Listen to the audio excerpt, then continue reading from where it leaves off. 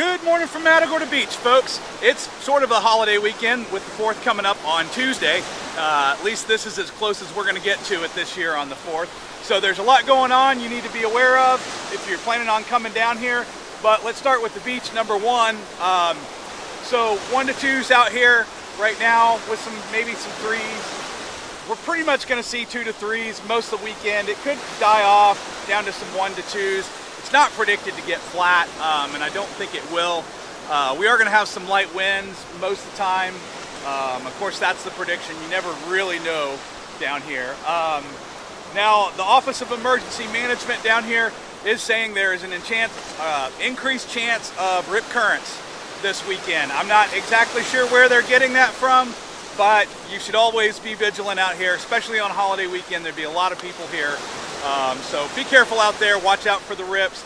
If you don't swim well, if you don't know how to get out, number one, if you don't know how to get out of a rip, don't go out there.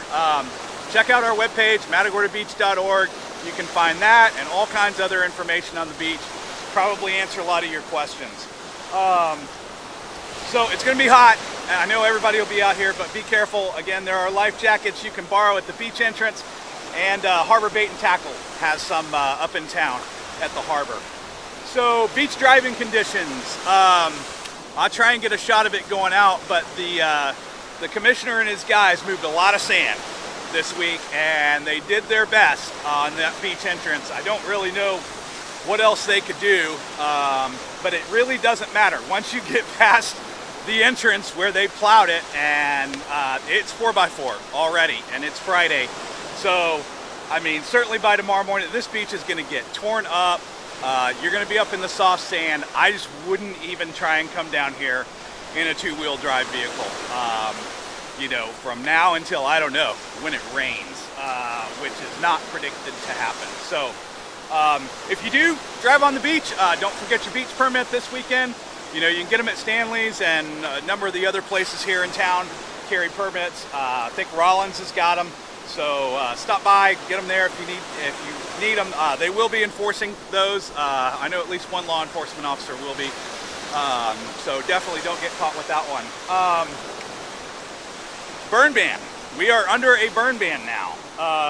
It just went into effect a couple of days ago. So I know everybody's question is going to be, well, can I shoot fireworks?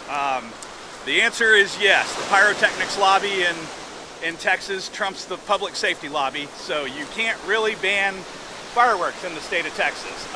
So you guys can shoot them off. You can come down here, you can shoot them on the beach.